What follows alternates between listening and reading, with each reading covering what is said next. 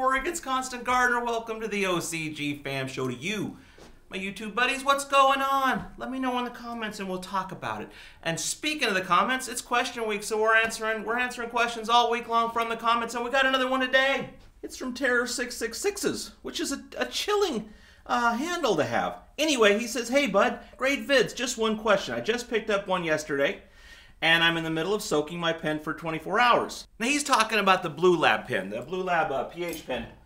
We did a video about that. That's the video so you go into. I'll get back to the question. I noticed you need to add 3 to 5 drops a week of KCl solution in the cap to keep it moist. So I was wondering how I store it proper if I'm going away for a month and can't add the drops once a week. Thanks, buddy." Well, thanks for the question. I talked to Larry from bluelab and got the skinny on it. So let me show you all what's going on here. So if you look down in here at the business end of your bluelab meter, if I can get this thing off, you'll see there's this little glass ball in there. Can you see that little glass ball? Well, it's crucial that you keep that little ball moist. So what they have is this stuff, KCl solution. Now if you look down in there, there's a little cup that goes over the top of the glass meter, and it's kind of squidgy, and it's got a little thing down on the end that the stuff sets in, and that keeps it moist. So what you do is you just pour a few drops of the stuff in there, and you hold it like that, and you go whoop, like that.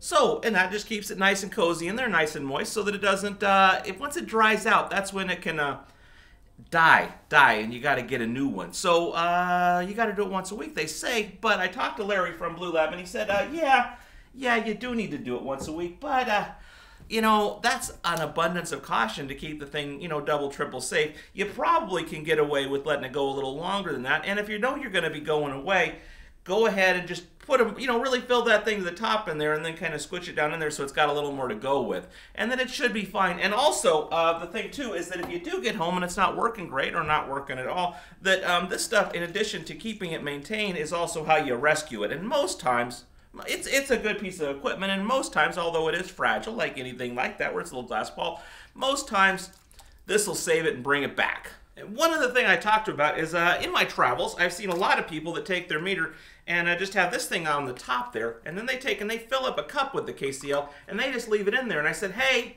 could you do that?" And he said, yeah, that's probably just as good in theory as far as keeping it moist. But the problem is that if you're going away is that this is exposed to air when you got it sitting out there, and so that fluid will slowly evaporate away. And if you're gone too long and it evaporates down to nothing, that's going to be a way worse situation when it's sitting out in the air dry than it's going to be for it to be in its cozy little nest with maybe not so much fluid, or maybe even dry in there. So he said it's designed to work this way, and that's probably the best way to do it. One other thing he mentioned was that you know, you pour the stuff in here like this, keep this upright, push this down into here, and then when you put it on your shelf or where you store it, continue to keep it upright so that fluid does not leak out of there, and then it'll last a lot longer that way. That's a lot better way to do it, to keep that thing upright. So Tara, did that answer your question? I hope that did, and I hope maybe a lot of the rest of you were wondering about the same thing, and maybe it answered your question too. So it's question week. It's probably question month. I like this, doing the questions. We'll do some regular shows, but we'll also do a lot of questions. So get your questions in the comment. I know there's already a bunch in there. I'm working on all of those. I'm actually going over today to see Scott Ostrander from Nectar for the Gods to talk about some of those Nectar for the Gods questions. So we're going to be answering questions like crazy. So you got questions, put them in the comments. I'll get an expert to answer them. I love you. I'll see you tomorrow. The OCG Fam Show. It's pretty good. It happens every day. It's the OCG Fam Show. See you tomorrow. More questions, more answers.